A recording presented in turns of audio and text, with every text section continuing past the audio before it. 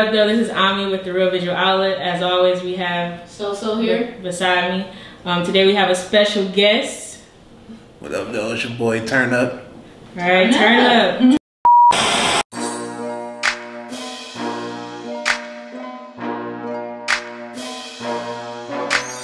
You can follow me on social media at TurnUp on the film.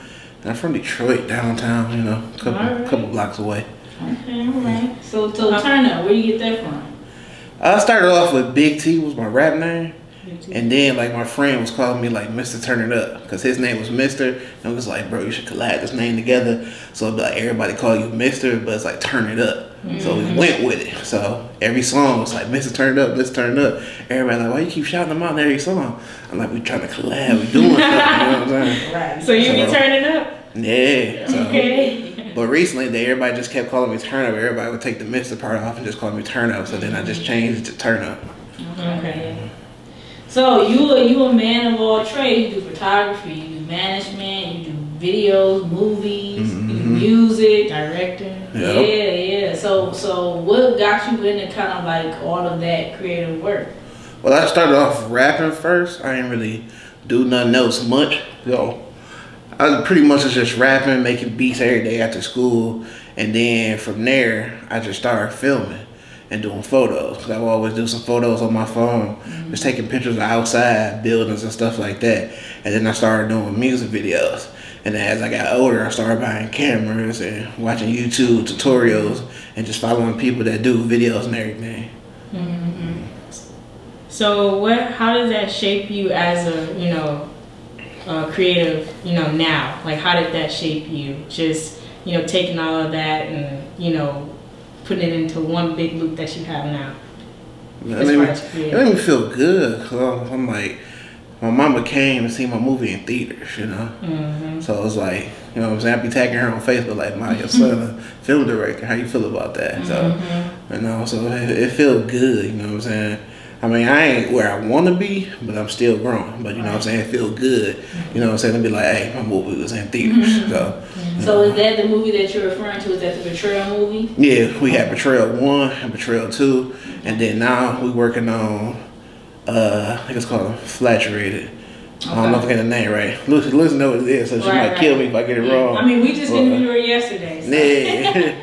Yeah, we're working on that. And then she said she's going to push Betrayal 3 back for probably a year or two, just to let this other movie do its thing. And then besides that, I'm working on 2 other movies, one ways in, 2 ways out with my business partner Tia. She do the Detroit Plug, so you'll always see me in the Detroit Plugs. I'm a sponsored artist. And then we got Hunting Season with one of my artists, Made Man. It's a movie he written. I'm just helping directing it, put it in theaters. And then I got one more movie called Red Dead by my boy Zach.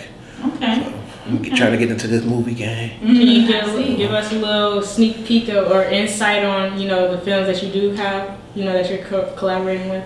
I know with Lucy, the movie she got coming out now, it's like a love tale almost. It's like, y'all seen the movie, the Beyonce movie, Obsessed? It's like that. It's kind of like, fell in love a little bit. And he like, I'm just trying to do me now. She's like, no. You know what I'm saying? It's a little bit crazy. And then in One Ways, Two Ways Out, it's basically a typical Detroit movie. Father put the boyfriend, his daughter boyfriend on to sell some drugs, and he tried to put everybody else on. And then, it started to crumble because, people see you elevate. And, they like, man, I can do that too. I can do it better. And so, that's how that goes. And then in Hunting Season, we took the regular dope game, but we kind of made it towards like a mafia type in the movie. So it's like, my crew is called Chops. So my name is Chops, and then my little brother Tell Moon, that his name is Lil Chops. And we basically the people that come clean up, or you need us to go hit somebody that you don't want your name on it, we do that. And so it's like different levels, different crews in there, but it's like a mafia type. So, but the basics behind that is basically Mayman Ghost, his crew, his little brother name is, I think it's Dino. He hit the wrong person when they was doing the plug deal. And then everything just seemed to backfire from there.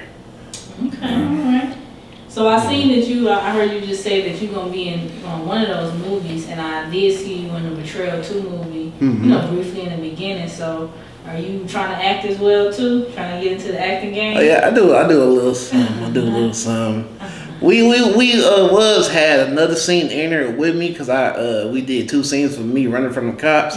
So hopefully in Betrayal 3, I'm in there, got more lines. But in Hunting Season, I'm like one of the main characters. And One Ways, Two Ways Out, I say about a couple of scenes in there. Okay. And then it's another movie. It's his name is Morilla. He got a movie called Deceptive Family. So I had a full little main character role in that too. So I'm just waiting for him to get back in production. So how do you like being in front of the camera? I don't really like it. You don't? Oh, I'm behind But the you a scenes. rapper, right? You Yeah. gotta shoot the music videos. I'm like a P. Diddy person. I just want to be there once in a while, so you know, like, oh, T can still do it. Yeah, like I want to pop in and out, like, oh, T, I didn't know you had that. Like, yeah. So you like being behind the scenes? Yeah, because I like to put the work down. I want to make sure the coloring right, every angle, everything. So that's why I watch a lot of people videos and try to work with a lot of people because I don't know everything. Everything I learned was offhand. I went to school for it and everything, but they can't teach something, you know what I'm saying, that's you. Hands-on. Exactly. Yeah, that hands-on. So what was your first movie that you did? Was it the Betrayal movie or was this one before that? Oh no, it was well, we had a movie in production. It was called Premeditated Murder. Ghost had written it, but we didn't never get a chance to film it because we were trying to get money and stuff together. So Lucy movie is the actual first movie I started helping direct and everything and shot with her. Okay. So for those of us that don't know what it's like shooting and then editing a full movie, can you elaborate a little bit on what that's like? Man, Lucy almost died. What you mean almost died? I was about to strangle Lucy. Lucy my right hand, but she almost got strangled. Oh, Lord. I was being one of the picky directors. Like, hey, if you ain't bringing no Skittles every time we edit, I ain't editing. Skittles? Lord. Yeah, Lucy motivates me because she wants stuff to be done, you know. And I'm there, and I gather as we go on. I'm like, hey, we should switch this to do this to do that. And so it was like, we'll pick a time to edit from 2 o'clock and be like end at 8 and end up being there to 2 a.m. So it was like, we'll edit every single day, all day. Putting in work. Yeah. So how long was the editing process for those movies? We edited about, I say, the first one, I didn't take that long because I just mostly shot it, and then my boy Neo edited, so I got to relax on the first one some. Okay.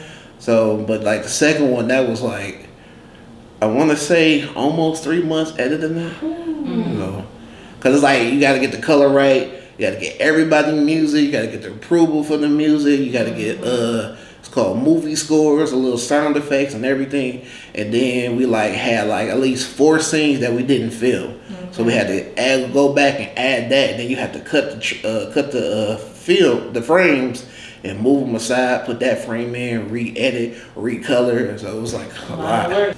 So what challenges did you come across, while shooting the movie? If there was any.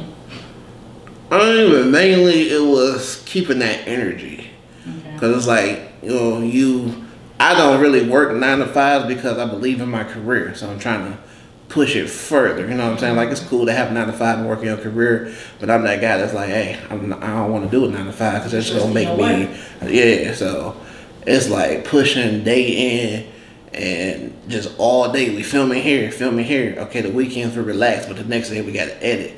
So like the only focus was like energy, because you're trying to stay focused because it's a long process. Like we did, I say about a year to film and everything, and then people schedule and timing.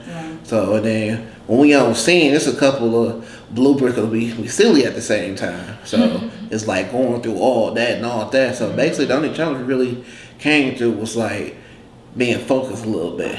And that was it. But other than that, it was pretty much everything was straight. So like from a director's view, can you give us any interesting details from behind the scenes? Man, behind the scenes is where it's at. Like that's why I like to be behind the scene, because I get to see other people do them and mess up, and I get to laugh at them. You know what I'm saying? So it was like when me and Lucy was filming, me and her laughed the most, because, you know what I'm saying, she a silly person be trying to do her, and it just be hilarious. And then like also behind the scene, it's like, you know what I'm saying, that moment you get to see production wise, like when we put it on Instagram or be Facebook Live, and it's like you get to see what all goes on, the lighting, the mics and everything. Like all we really had for both movies was an iPhone, a mic, and some stabilizers, and we made it happen. Right. So, but now we doing it with cameras, but that iPhone, like, I see why some directors be using they phone in certain events, because it's clear, it's dope, and get that HD look and everything. Wow. So like behind the scenes is really where it's at. I like it. Okay. So how do you think you've grown, you know, from doing the first Betrayal movie and then now you shot the second Betrayal movie? Like, what have you learned from doing both? Pretty much, I'm gonna say angles, like angles, coloring, and like making sure people stick to their line, because sometimes it's hard to edit and people lines ain't always together. So sometimes I would have to put like a audio transition in between to try to either match it up or have it skip through a word just to make it go straight together. Because 9 times out of 10, everybody's lines ain't gonna be the same line that they said the first time. Right. So I try to get as close as possible. So, but other than that, that's really the main thing.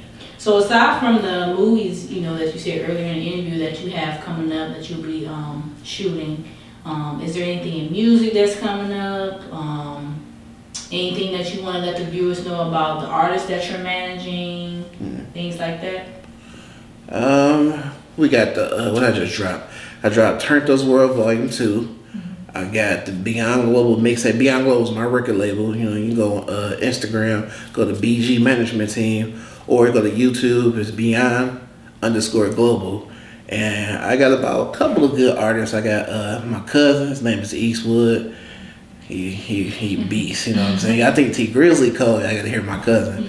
So I done had him on like 107.5 shows. He did a couple shows with this label group called CSE Music Group. It's they not technically signed, but get the distribution or whatever under like Sony Records and them. So I had him do shows with that.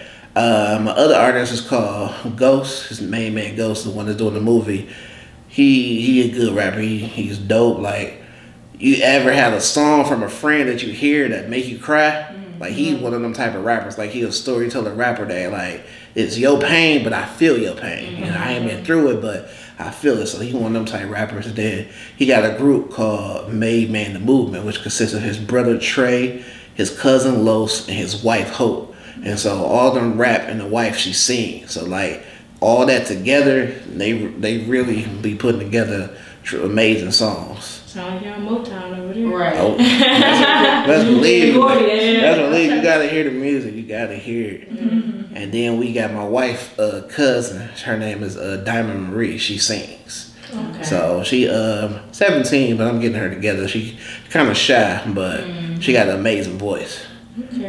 And then I got my little bro Tell Mooney, the one that's in the movie with me.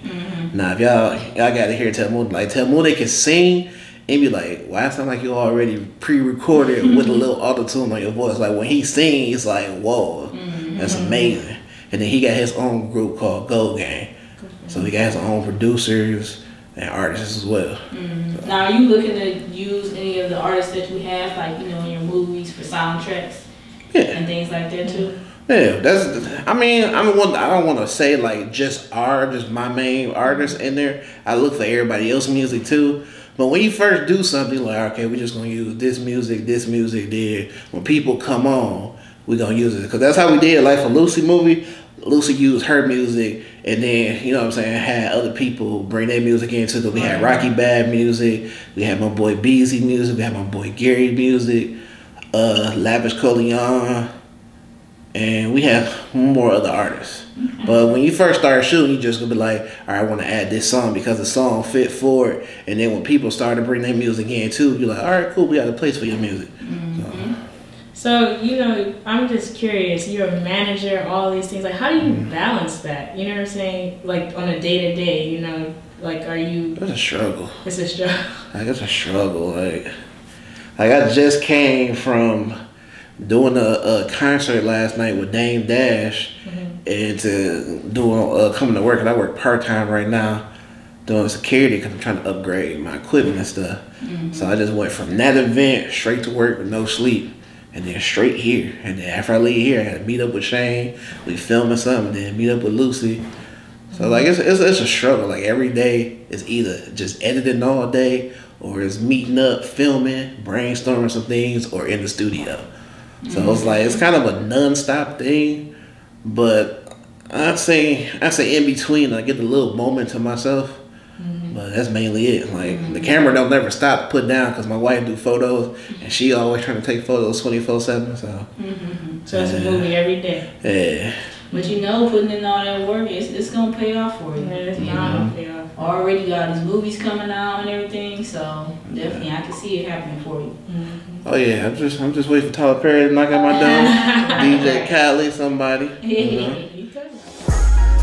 Said I'm good, yeah, I'm good, yeah, I'm good. Thank you, Lord, yeah, I'm good. Said I'm good, yeah, I'm good, yeah, I'm good.